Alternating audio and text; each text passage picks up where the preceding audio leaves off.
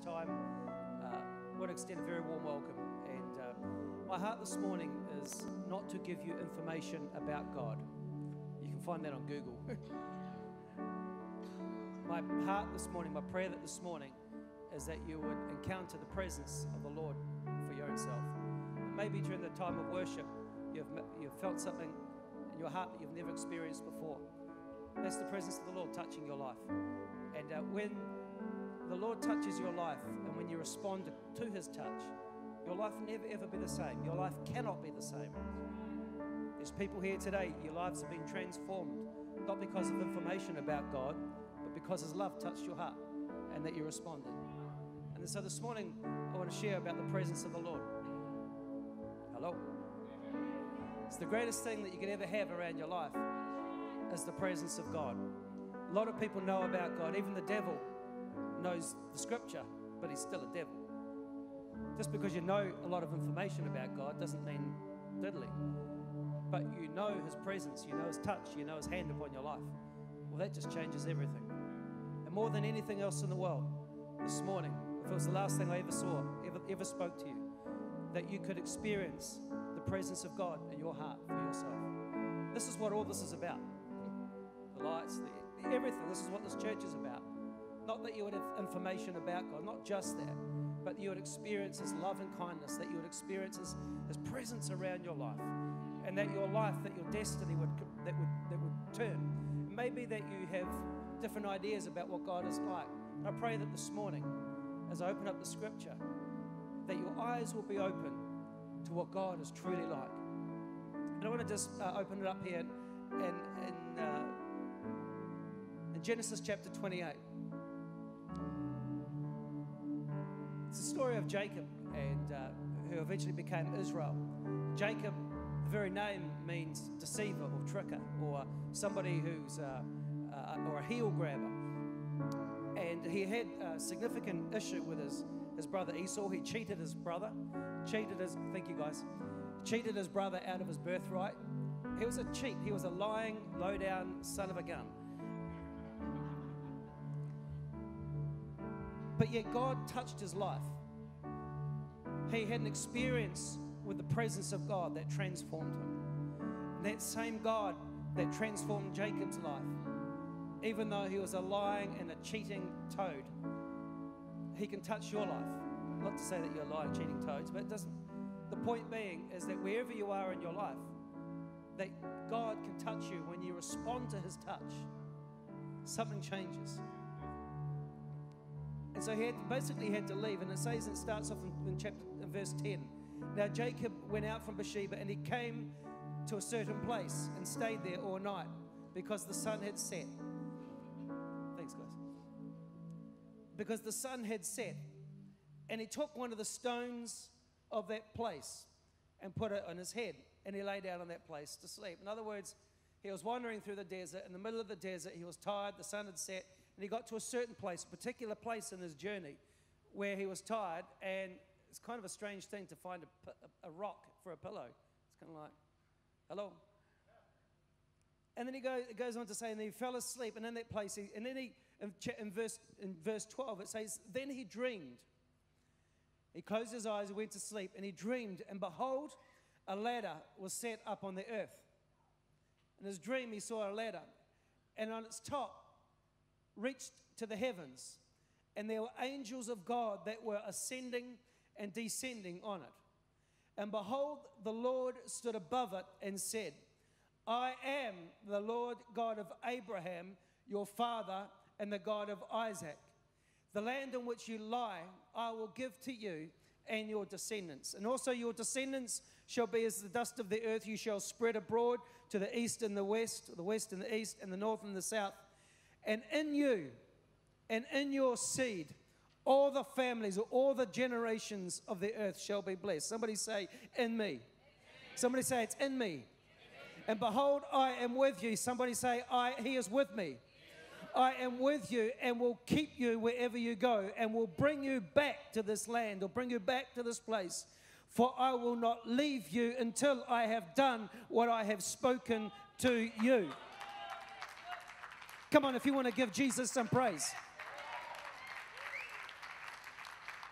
And then Jacob awoke from his sleep, and this is where I want to preach from this morning. He awoke from his sleep. He came to. He opened his eyes and said, surely. Another version says, without doubt. Hello? Just in case you're a little bit upset about my Irish team beating the All Blacks. I know some of you may be still a bit stunned about that, but I'm proud to be Irish today. Surely the Lord, without doubt, God is in this place. And I did not know it. What a crazy thing to say. Surely, without doubt, God is in this place. And I did not know it. In fact, he was here and I nearly missed him.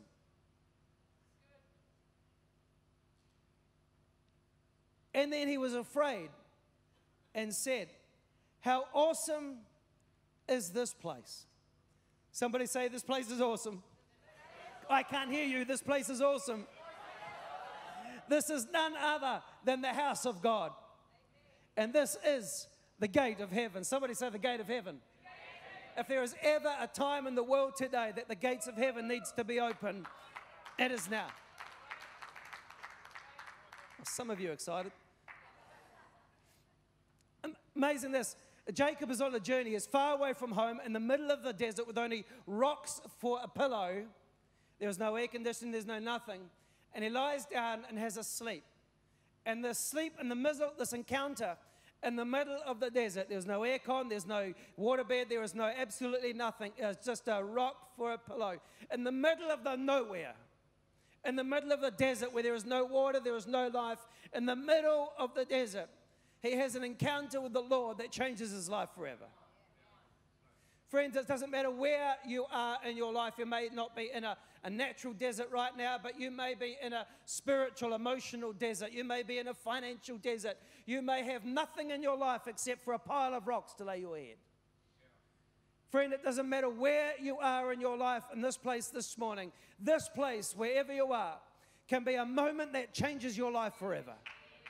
I don't know about you, but that is what I want. I've had a relatively good life. I've had some struggles, but I want my life to be transformed forever. I want the nations of the earth to be blessed because I held on to the promise of God.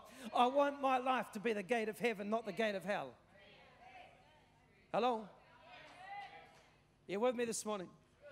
Strikes me, and in this ladder, in this dream, he sees the ladder with angels ascending and descending. This is the initial encounter. I guess when you come to a church like this is why we do what we do. It's not about just coming and clapping some songs and listening to somebody rattle on about. It's much more than that. This is where the origins of what we know as church started.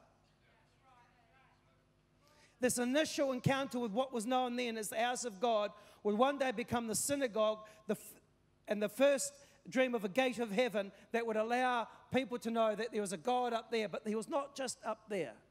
He was far closer than you could ever imagine. What strikes me is this, is Jacob's response after his encounter. I don't know about you, but when Apostle Tamara was here the other day and talking to some of the people, listening to her minister, their response was this: I have never, ever seen anything like that before. I mean, for some of us, you may have been, if you weren't here, that's okay. You may have been amazed at the fact that a man from another country could call details, your name, your last name, your first name, your last name, details about your family and not knowing. I think for me personally, one of the things that impacted me the most was how close the presence of God truly is.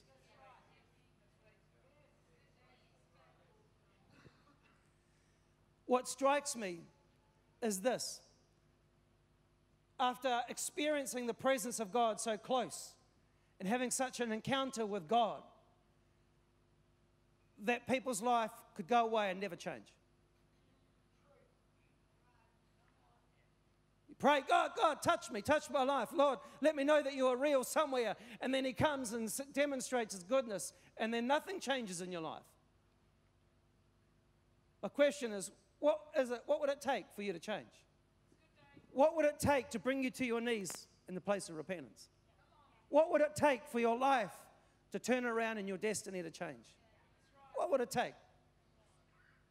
What strikes me again is this response after it says, first thing he awoke. When you awake, you come out, your awareness shifts. There is something about you that comes alive. One of the first things when you come out from an encounter with the presence of the Lord is something in you comes alive.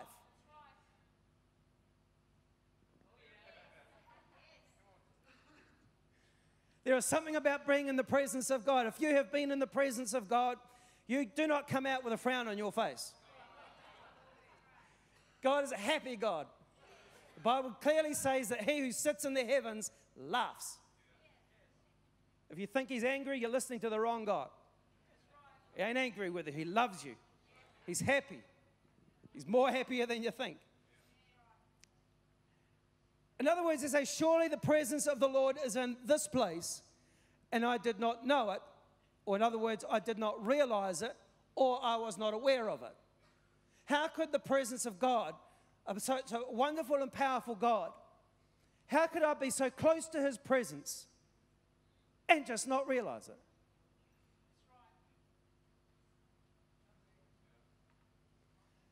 Even with Jesus Christ, he walked through some places. He walked through the city of Jericho, walked in and walked out, like Pastor Kate talked about. No one got touched. The Son of God walked through your midst, and no one knew. Nothing happened. Nothing changed. It strikes me. And I started to do a little bit of research, and I started to ask some questions. One, why wasn't he aware of the presence of God? Why not? Why wasn't he aware of such the presence of an amazing, wonderful, and almighty God? Why wasn't he aware? What caused him to miss the presence of God? Another question I came up with was, well, if he wasn't aware of the presence of God, what was he aware of?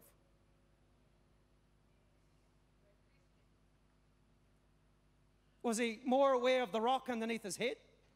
Or the fact that there's a couple of rocks underneath it? What was he aware of? What was it that he was more aware of then than the presence of God? If he was so close and he missed it, why? What was he aware? And then I started to change the question. In other words, this: how do I come to a place? How do I come to know that God is in this place? Because I don't ever want to live my life and miss the presence of God. I want to know more than anything else in the world. Anything else. How do I get to the place where I know that the presence of God is here?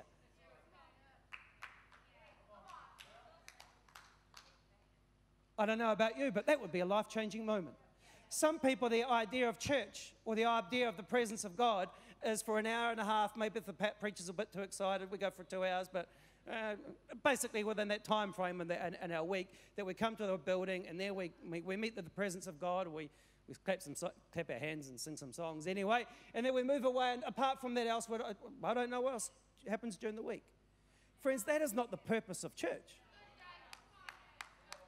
God's plan. There was no church building with nice lights and air conditioning and a drum set and a nice keyboard. He was in the middle of the desert. Nothing. Zippity bop, nothing. And he had a life encountering and change. He was on a journey. He was in a place of pain, and on that place, that's where he encountered the Lord. If he can encounter the Lord and the presence of the Lord in that place, so can you in this beautiful facility. How do I come to know, not in here, but in here, that God is in this place? And obviously the second question is, following that, is where exactly is this place? Where? One, I want to know how, and I want to know where. Don't BS me. I want to know how and where do I get the presence of God around my life. If you look at the original translation, It says, surely the presence of the Lord is in this place, and I did not aware of it. If we were to translate it, let's bring up the translation again. What happens is sometimes when, obviously we read the Bible in English and there's some translation, they try and get basically the original meaning. But when you catch it, the original way it was written was not in English. They didn't have English words back there. They had Hebrew words. It was originally written in Hebrew. So in order to understand it, you have to go back to the translation and retranslate it back into English. So when you look at the way that it was written, there's a couple of words, I won't explain them to you right now, but the way that it is, if you translate what it is written in Hebrew literally into English, it is said like this: surely the Lord is in this place, and I, notice the comma, I did not know it. Or notice in the first translation it says, and I wasn't aware of it, or I didn't know it. If you take the original translation and you translate it literally, it comes to this. It may be a small difference, but actually it's a big difference. There's no accident. Nothing is just written by randomness in the scripture. Everything is important. That the fact is that there are two I's and I. So basically he's saying is this: surely the Lord is in this place, and I knew it not. Notice the two I's. Not those eyes. To translate it accurately, we'd have to say, why? And the question is, why the double I? Why not just a single I? This is maybe just be very trivial, but actually, when you understand Scripture, everything is important. Details are important. Pause. I didn't know it. The question of, one, how do I know the presence of God? And where is the presence of God? You'll find that it's in the eye. Hello? Listen to this. Where was the presence of God? Just think about it. Just read it. Where did Jacob encounter the presence of God? Was it in a physical space? Some people might interpret it, yes, it was in a physical space in that point, in this particular GPS mark. But actually, when you think about it, where did he encounter the presence of God? In a dream.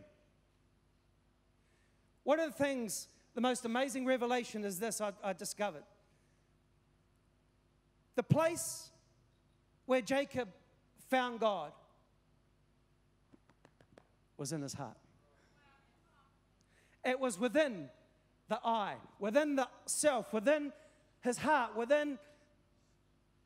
in here was where he discovered God.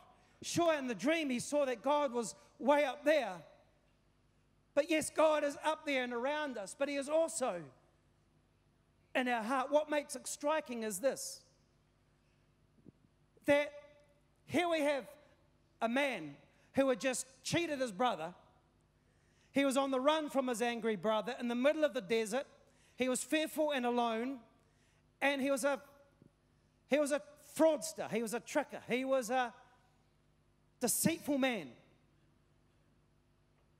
And in the midst of that, in the midst of his failure, in the midst of his journey, in the midst of his fear, in the midst of the desert, the cold desert, in the midst of his failings, in the midst of the fact that he was addicted. I mean, I'm just ad-libbing a little bit. To illustrate a point for you. The fact is that in the midst of his struggles, maybe it's in the midst of a divorce. Maybe it's in the midst of your addiction. Maybe it's in the midst of your business failure. Maybe it's in the midst of your family breakdown, because this is what this man had felt. He had just cheated his brother, and his brother was as angry as a giant hornet, and he was going to come and just pound him if he could. It's in that space. And the eye, not just the good eye, not just, I mean, look, all of us who are aware of things in our heart that aren't right.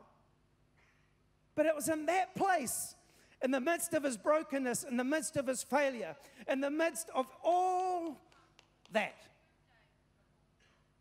he discovers the presence of God in his heart. First of all, friends, I want to encourage you, it doesn't matter where you are on your journey in life today. It doesn't matter how far you have failed. It doesn't matter what has been done against you. It doesn't matter what mistake that you have made.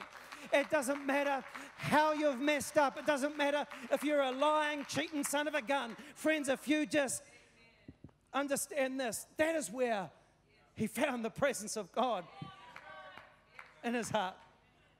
Friends, he is not afraid. God is not afraid of your failures. He is not afraid of the fact that you kicked the dog and swore a few things. It doesn't matter. It's in his heart, in the midst of the good, the bad, and the ugly. That is where he found the presence of God. Religion would say, you've got to have this right in order for you to encounter the presence of God, if you're lucky. According to Scripture, Jacob, in the midst of his failure, found the presence of God in his heart. Friends, if Jacob could find the presence in his heart and became aware of the presence in his heart, then you can too. He became aware that, yes, that God is sitting in the heavens, but he also wants to reside and make our heart his home. Friends, he wants you to make your heart his home today. The second part, and amazing that Tamara had also preached this. He said, one of the verses that Apostle Tamara brought out was this, that the same Spirit who lives, the same Spirit who rose Jesus Christ from the dead lives within us. What strikes me is this is a previous dispensation, that it's not until thousands of years later that people became aware that the presence of God could live in us. But yet here Jacob found a revelation far beyond his time that the presence of God could live in his heart. And the second point, notice there's two eyes. At the very moment he becomes aware of God's presence, he says, I, or in other words, the self. And it's almost like a complete opposite of what I've just spoken. And this is the irony of why there's two eyes. One, he discovered that the presence of God is in him, but also the very thing that holds the presence of God was also the very thing that stopped him becoming aware of the presence of God. Hello? Like some of you got your arms folded, some of you are just maybe a little bit sleepy. This something here is something that you could capture your life. If you got a hold of this and wrote it in your heart, it could transform your life. Don't forget it. Don't let it just go past your head and forget about it. This is a moment that could transform your life. In the very moment that Jacob becomes aware of God's presence, he says, I did not know. And here is the way that we can become more aware of the presence of God. It's not by praying harder. It's not by doing a whole bunch of other things. It is simply by this. It's only when we become less aware of I that we become more aware of him. There's a few claps behind there.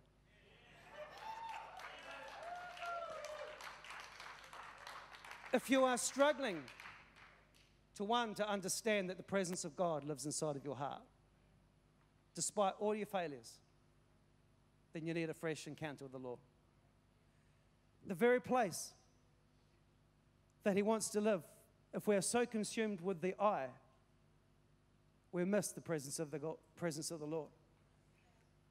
When we stop thinking of so much of ourselves and what's going on in and around our life, that we become more of the presence of God in us and around us. Look, as a pastor of the church, one of the greatest challenges I would face is being busy doing other things. And in the busyness of doing all of these important things, administration work, things, to stop and become aware that actually I'm a minister of God. I am a minister of his presence. The more I become aware of his presence wanting to live inside of me, despite all my failings, the more I become less aware of me and all the things that are going on around. You'll find that there's many pressures. There's lots of jobs that need to be done. There's business pressures, there's financial pressures, there's family pressures. There's a whole bunch of things that will weigh on your heart and weigh on your mind. How many people know what I'm talking about? So many people can come so caught up with their own spirituality. I know this, I know how to do that, I know I'm gifted at this. Look, forget all that. The most important thing ever, above all else, is to know, one, that despite your failings, that the presence of God wants to make his home in your heart. Second thing, the thing that stops us from receiving that presence is that we're so caught up in ourselves. Maybe you're busy in life. Maybe you've got a whole bunch of really, really important things to do. We all have. It's amazing how self-centered we become. So many other things have our attention that we miss out on the most amazing thing. To me, it reminds me of how close His presence is, and how easy it is to say, I didn't know that you were there. It's one thing to come in a place of worship and hear and experience the presence of God. It's another thing to carry that presence into the world around us. It's another thing to be aware in your business, be aware in your family life, be aware in your finances, that wherever I am, that is where the presence of God is. That when I'm talking to people, I become aware of the presence of God in and around me.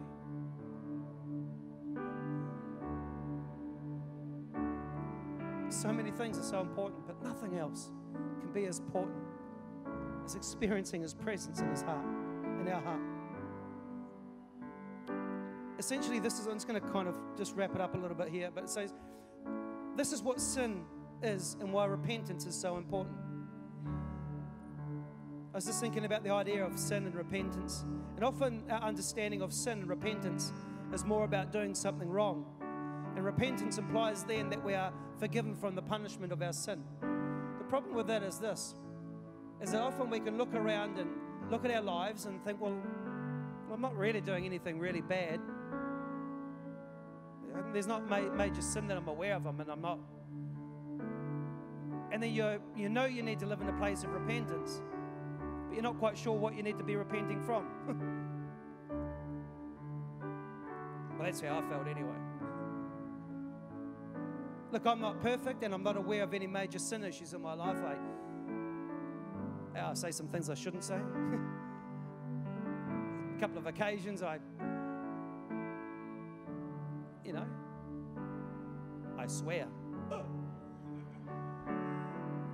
Hopefully the neighbours didn't hear it too clearly. Look, you may be struggling with some things. Maybe it's on the old cigarettes or something like that. Whatever. And here you're sorry God for smoking that cigarette, and next thing you know you got another one. It's like, oh, you live in a perpetual cycle of guilt. But hear me this. Yes, your body is the temple of the Holy Spirit. It's not good for you to do that. But more than that, regardless of whether you smoke or don't, the fact is the Lord still wants to make His home in your heart. The fact that you take a cigarette doesn't stop the presence of God moving in and through your life. Because you say a few words that maybe you shouldn't do, it doesn't stop the presence of God moving through your life. Because you do a few masks, make a few gestures at somebody on the road. Don't let that guilt of thinking that your life is full of these sins, that you think God's angry with you. No, He's aware of all of that. He gave the birdie to somebody and told them they were, what the heck? Oh God, no, you're not going to use me. No. He uses you in spite of all of that. That's why He's such a wonderful and gracious God. The sin of the place of repentance, I believe, for me personally, I've come to is this. It's the sin of I. It's the sin of being so filled up with my own self-importance, so filled up with all these jobs that need to be done, or these things that need to happen, all these trivial things that are around our life. I get so occupied with faults and struggles, things that need to be done, and that is what hinders the presence, awareness of His presence in and around my life. In the same way, in Galatians 2:20 it says, I have been crucified with Christ. It is no longer I who lives, but Christ who lives in me, and the life which I now live in the flesh, I live by faith in the Son of God, who loved me and gave himself for me. I believe this, that Jacob had a life-transforming moment. It wasn't in a flash building.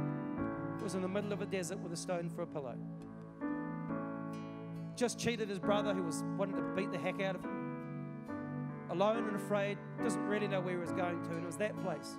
The Lord spoke to him, I'm going to bless you. I'm going to make you a great nation. How awesome is this place? Obvious question is, well, what's the place? It's you. It wasn't the pile of stones in the middle of the desert that was the awesome place. It's you. You are awesome. Doesn't matter what failure you may have experienced. It doesn't matter what's going on inside of your heart. You are with a place in the midst of the good, the bad, the ugly, even with that cigarette, or maybe if you're really bad, that little joint, the sweet cigarette, whatever. You are the place. And I'm not condoning smoking or anything like that. What I want you to get is this, that far beyond all of that, the greatest thing that you can have in your life is amongst all that, that the presence of God abides in your heart.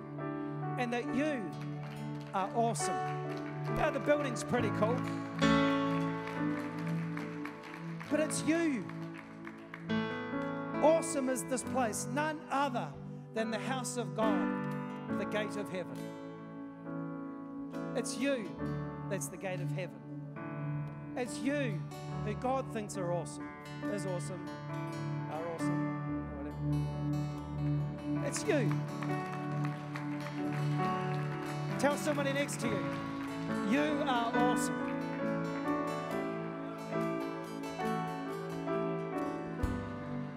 You are none other than the house of God.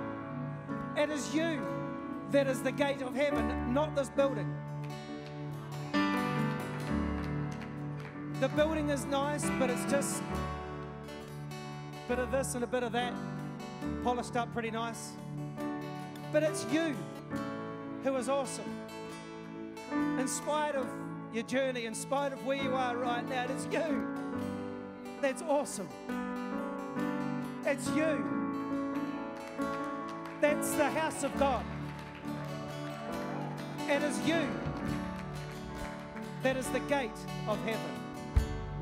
That is why we need repentance, because this, when we are more aware of our failings, when we're more aware of our own self-importance, what happens is that gate closes up. But the more you become aware of the presence of God in and around your life, the more the gate of your heart will open up.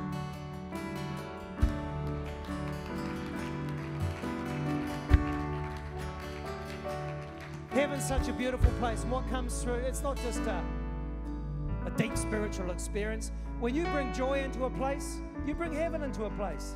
When you bring hope into a place, you bring heaven into a place. When you talk to somebody, when you encourage somebody, when you encourage somebody who's made a mistake, when you lift somebody up, when you inspire somebody who's made a mistake, when you help them get up back on their feet, when you encourage them and not beat them for making some mistakes, that is when you bring heaven into this earth. When you do your best in business, you bring heaven into this earth. When you sit down and draw a picture or design a building, God is the greatest designer you can imagine. You want to design a great bridge, that is God, and you bringing heaven to earth. Shout out to all the designers in the place this morning.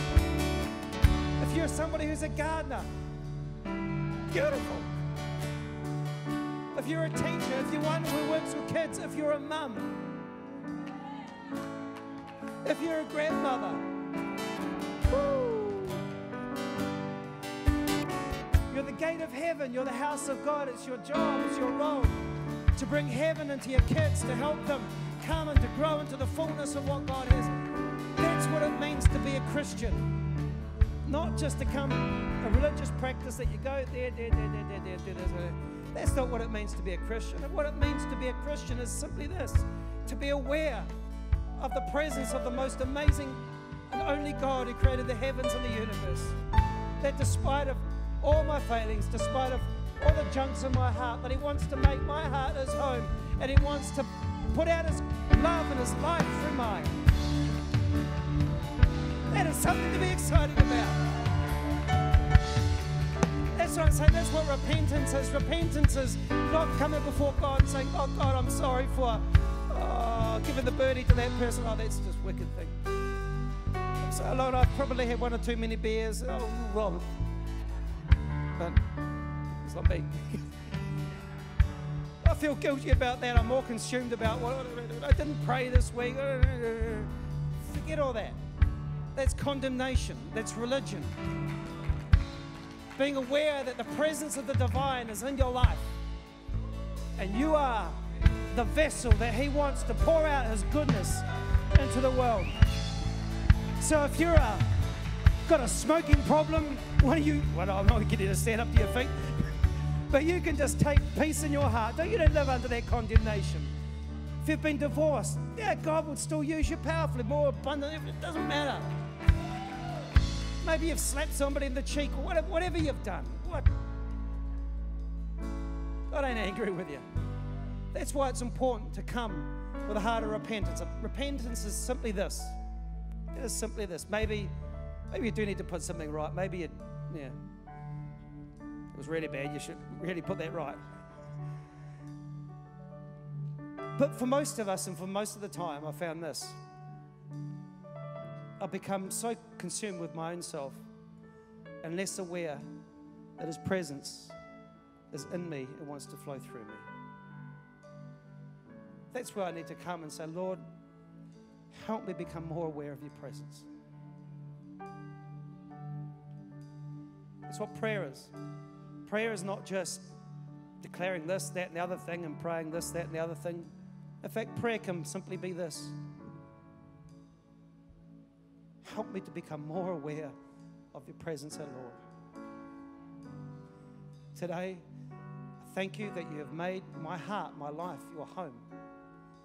Help me today, Father, be aware of Your presence everywhere I go. Lord, forgive me where I've been so distracted on things that are unimportant. I've reprioritized Your presence right down to the bottom of the list. Help me, Lord, to be the gate of heaven that's open and not just open a peek. That's why we come here on Sundays. That's why I come here anyway, to experience the presence of the Lord with you. That I become aware that of all the other things during the week, that God is God, and one day I'll stand before Him, but He also wants to work through my life. He wants to fellowship with me. He wants to use me. He wants to demonstrate His goodness through my life. Why don't you just close your eyes and just bow your heads?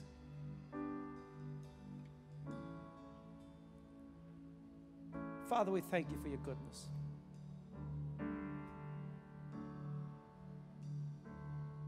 Father, I thank You that in the midst of the desert, that in the midst of pain, and in the midst of brokenness, in the midst of failure, You still want to make Your presence known to us. Father, I pray for every household here today. Maybe they're here for the first time. I pray that every person in this place at this moment will become aware of Your wonderful, most gracious presence in and around their lives and around their families today, in Jesus' name. I pray, Father,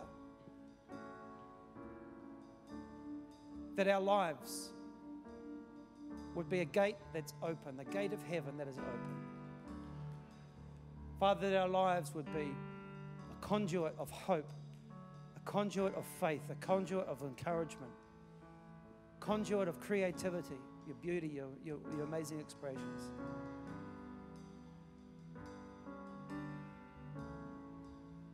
Why don't you just stand to our feet? You are worthy of it all. You know, when I was thinking about this last night, I couldn't help but want to just put my life right with God. I couldn't help but think, oh, gee, I'm a pastor of a church. Oh, but I want to get my life right with you. Lord, I want to repent because I don't want that gate of heaven to be closed in my life. I want to repent so I can get more aware of your presence. I want to have more of your grace and more of your presence flow through my life. We're just going to sing this song. The crowds falling down.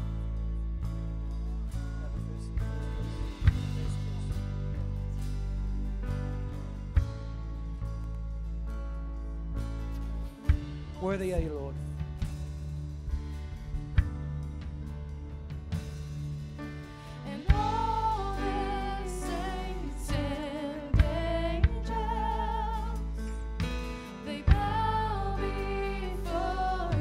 Just lift your hands and become aware of the presence of God in your life today. And all the elders cast their crowns before the Lamb of God and sing. All the saints and all the Come on, just lift up your hands. Open up your heart to Him this morning.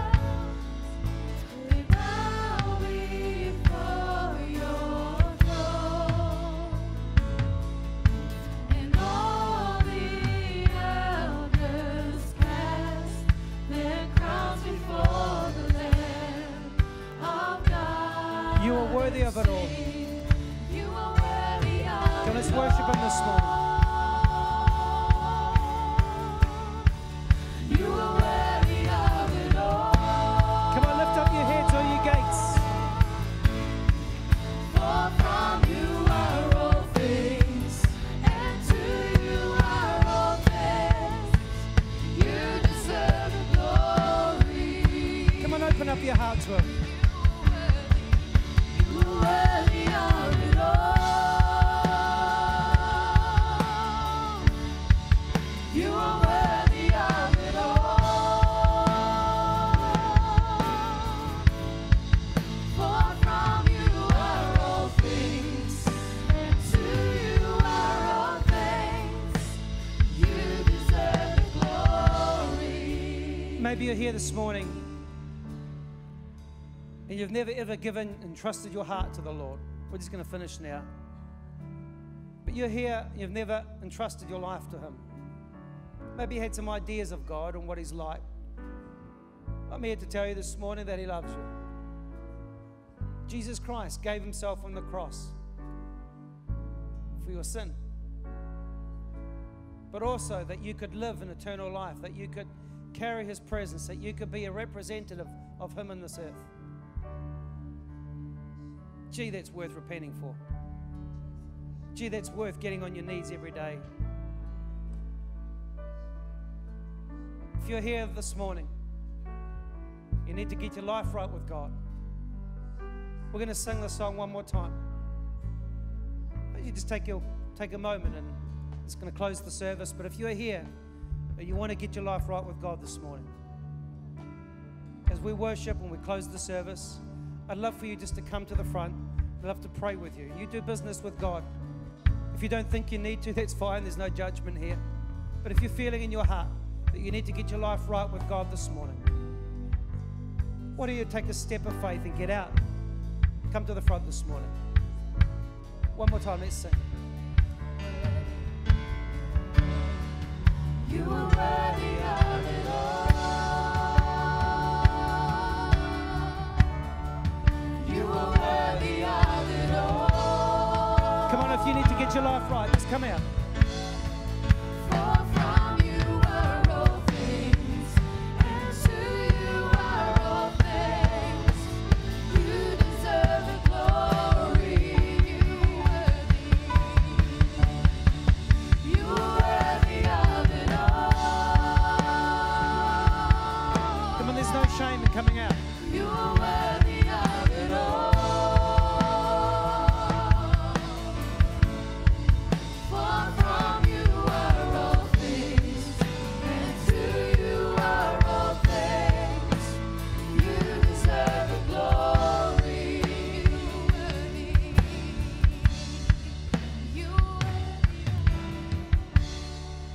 Father, I thank you for every person here.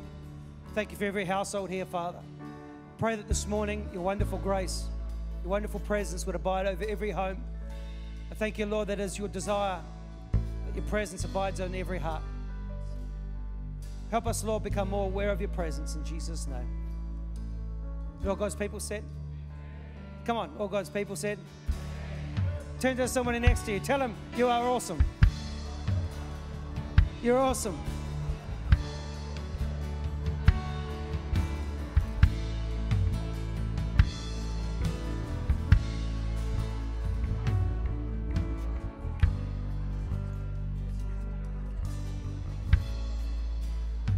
Thank you, church. We're so glad that you're here today. People's lives being touched. This altar is open. The service is closed. This morning, we didn't have an offering. So the offering bags will be at the doors as you leave if you want to sow in. If you this morning want prayer, we've got our prayer team will be here to pray with you this morning. Our visitor area is also open. If you're a visitor, we'd love to meet you this morning. Otherwise, why don't you take somebody home for lunch this morning?